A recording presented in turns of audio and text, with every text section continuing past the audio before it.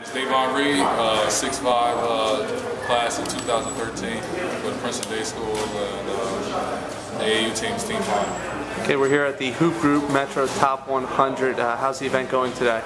Went pretty well. Got a good run today. Really good competition around this area, and got a chance to work on my skills and learn a lot of information down at the lecture today. And you're a veteran of Hoop Group events. What Hoop Group events have you been to prior?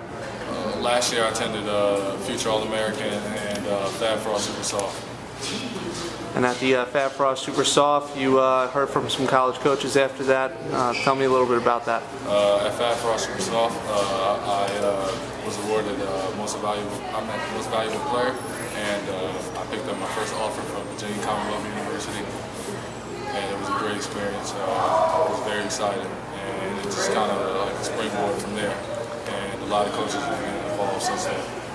And your stock keeps on rising. How many scholarship offers do you have now, and who's offered? I have 7 scholarship offers. Like I mentioned before, VCU being the first, St. Joe's number 2, Temple number 3, LaSalle number 4, Rutgers would be number 5, number 6 Seton Hall, and then number 7 West Virginia University. You also play AAU basketball. Tell us a little bit about your program. Last summer I played for a team called Moving Feet out of Central New Jersey, and this summer I had a chance to play with team final out of Pennsylvania, and I'm really looking forward to getting on the Nike circuit. So I think it'll be a great championship.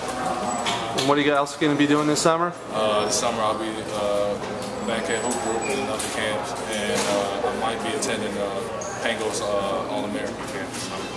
All right, thanks a lot, and good luck. Thank you.